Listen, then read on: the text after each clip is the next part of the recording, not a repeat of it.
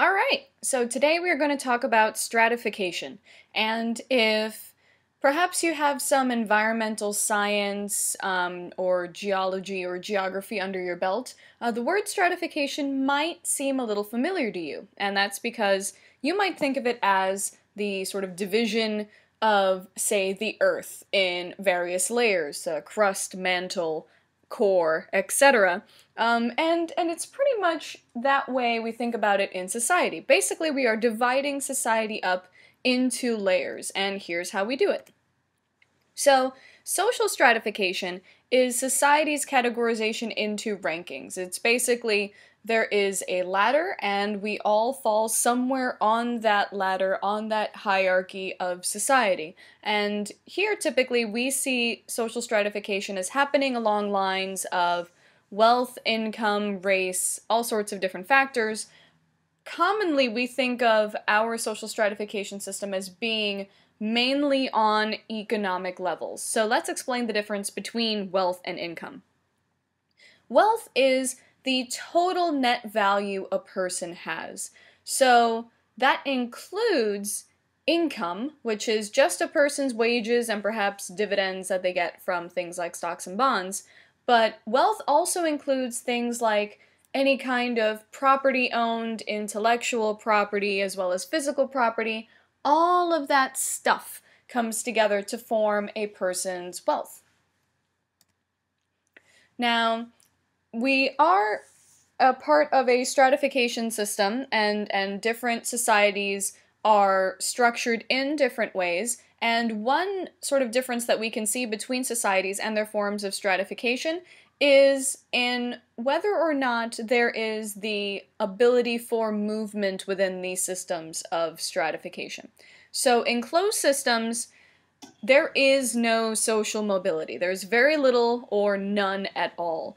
If you are born into a particular layer, a particular place on that ladder, a particular position in that hierarchy, you have very little hope of moving anywhere within that structure.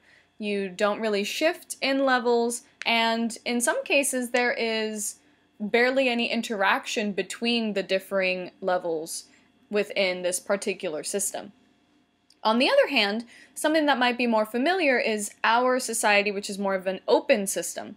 Usually these are based on achievement rather than sort of ascribed status, right? Remember that from a couple of weeks ago. And there is definitely a lot more ability for movement within these societies. That's why they're called open, right? So there's an ability for you to be perhaps born in one particular point in the ladder, but you can move up or down depending on different social factors.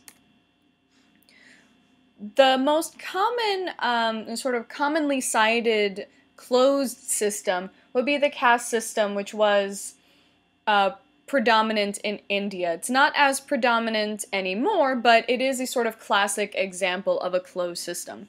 Within this system, you are born into a particular social standing and you stay there.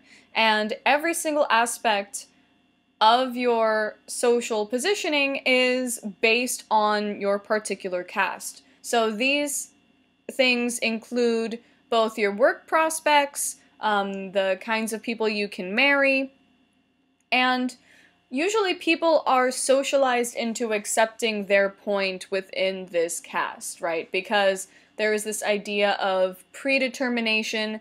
You are fated to be in that caste because of perhaps maybe the way you lived your life in a previous life, right? And then perhaps if you do really well in this particular existence, you may move on, you may move up in the ranks, perhaps in a next life, right? So there is this idea of fate and destiny and the will of a higher power that makes it so that people can be socialized into accepting that they are born into where they're born into and they're stuck there.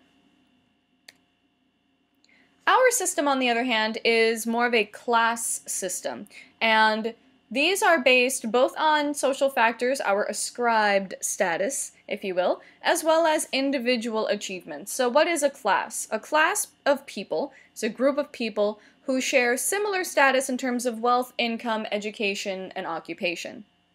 So we will sort of break these down in a little bit in terms of the way that we think of ourselves as sort of being upper class, middle class, lower class, etc.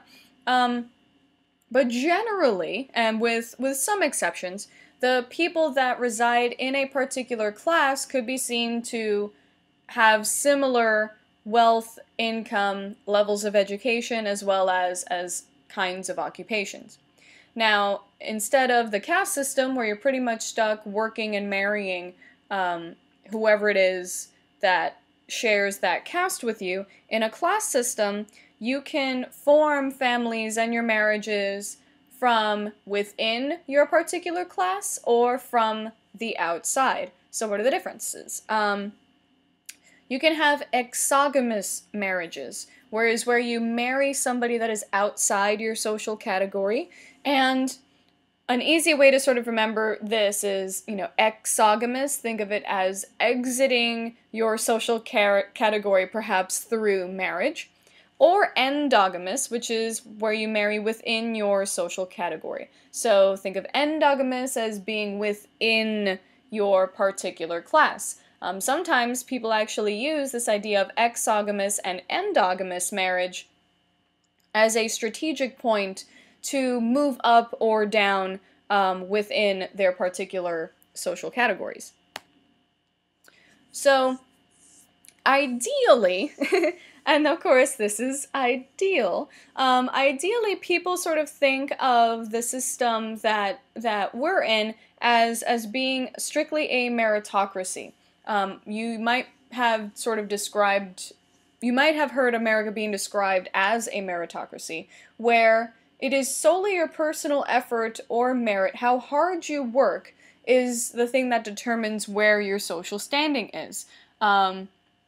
We do not have a meritocracy here necessarily, as much as many people would like to cite America as a prime example of one, because there are other social factors other than individual effort that go into a person's particular social standing. So this is an ideal that people express. It does not necessarily happen in reality.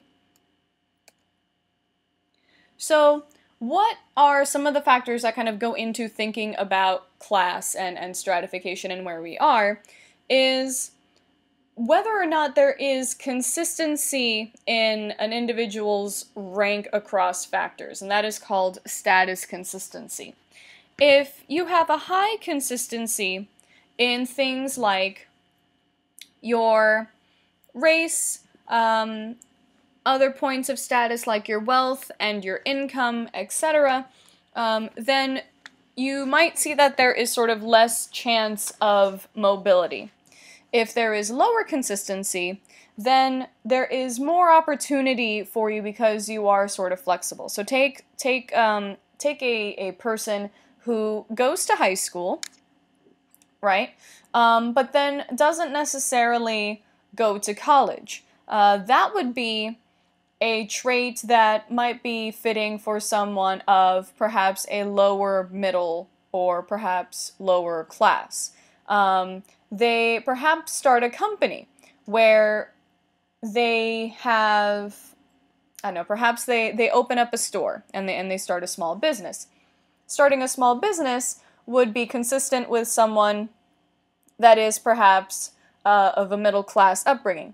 If that small business has to do with, say, manual labor, some people might think that that would be consistent of a person that would be of a lower class. On the other hand, if that business is very, very successful and it creates someone's income to the point that they have high wealth and high income due to this small business, then that would be consistent with somebody of an upper class, right? So upper middle class person. So then there are a lot of inconsistencies there. They went to high school, didn't necessarily go to college, but at the same time they started a small business, but the small business dealt in manual labor. However, they are so successful that they have the wealth and income of somebody that is maybe upper class, right? So it is possible for somebody to be incredibly non-consistent in their status and find success.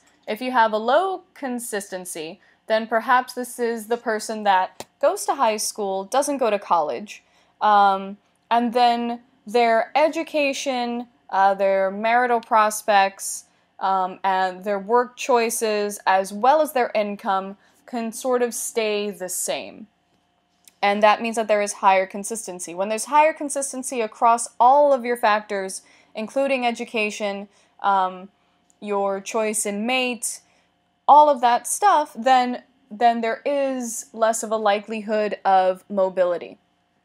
And if you have a lower consistency, then that means that you are able to be a little bit flexible about things. However, having some inconsistencies and having discrepancies can also lead to a form of frustration. And how might this be the case? You may be, perhaps, let's say, an African American woman who goes to high school and goes to college, and perhaps she enters an Ivy League school, right?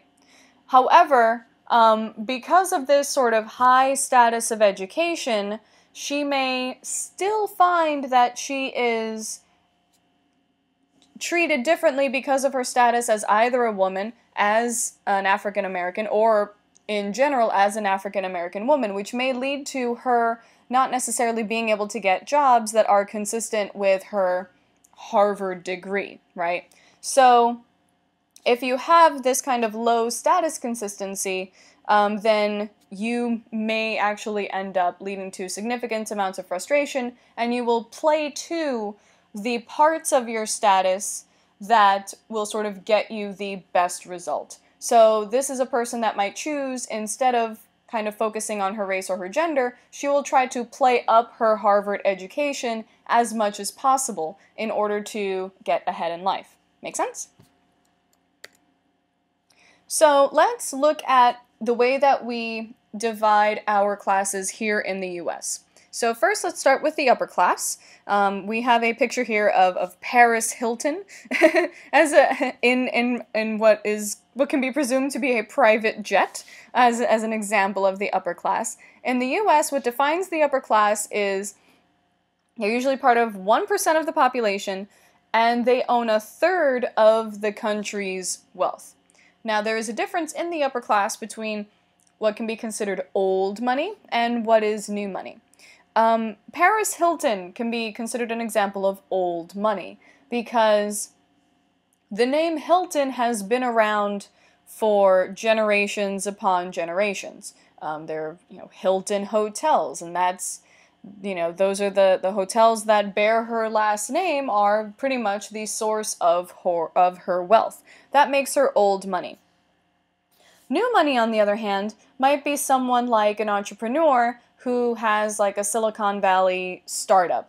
That maybe the person who started Google, or the person who started Amazon, or the person who, I don't know, the creator of Flappy Bird, right? So anybody who can sort of work their way up into great amounts of wealth, those kinds of people are considered to be new money. They're all members of the upper class, but there are distinctions to be made between wealth that is inherited and wealth that is created. Now, the middle class is sort of the quote-unquote average American, and here we sort of have two examples of your typical middle-class American family. And both of these families are similar in the sense that they have a quote-unquote traditional family structure. There are a couple of parents, a few kids, they have pets, they own a home, and engage in all sorts of different kinds of funny adventures, as all middle-class American families do.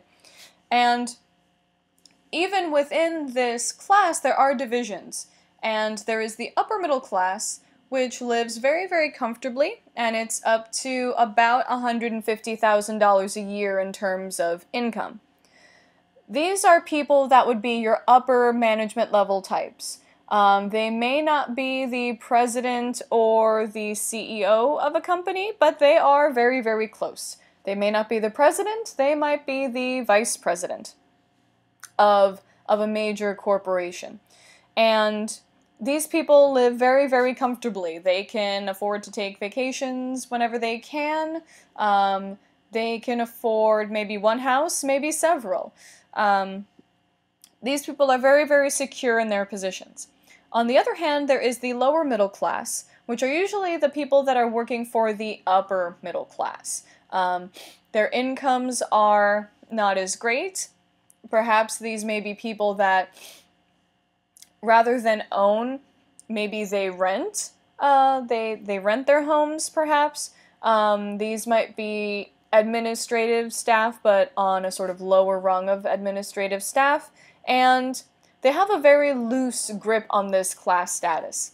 While the upper middle class person is very, very likely to stay in that particular class and can feel very, very secure, on the other hand, it may be the lower middle class people that tend to go first when there are things like layoffs and downsizing in companies. Those people are typically the ones that end up kind of suffering the results of those. So it is very, very easy for a lower middle class person to engage in what is called class slippage, where they can actually slip to a lower rung because of some sort of maybe reorganization of their company, for example.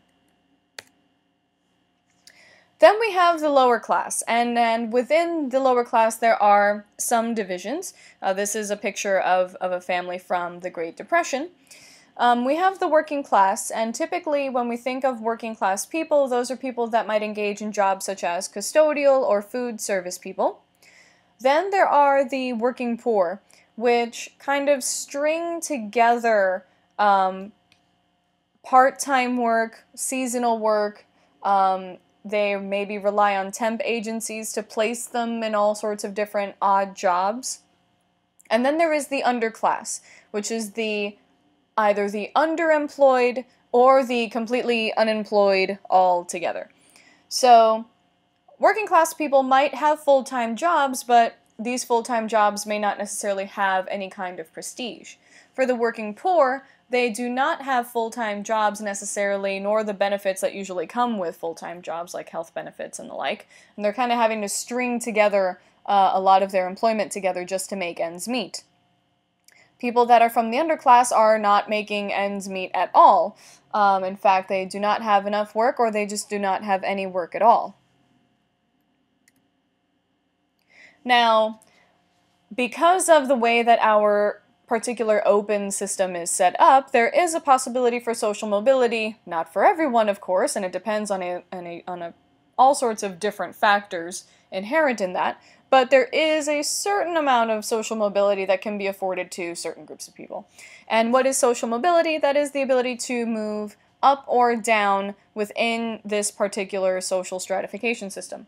There is upward mobility, where you move on up, or there is downward mobility, where you can sort of slip downward. Then there are different kinds of mobility, especially when you consider that, at this very moment, as perhaps high school / college students, your class is kind of not of your own achievement, it's usually of your parents' doing, right? You're sort of born into whatever class you're currently in now.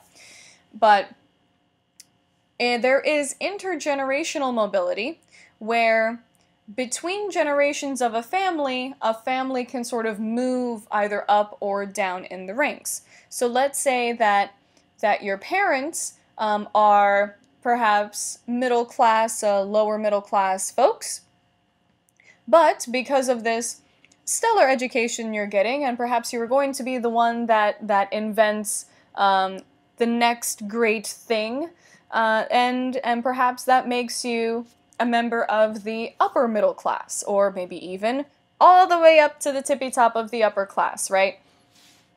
That would be called intergenerational mobility, because you move up between generations of a family.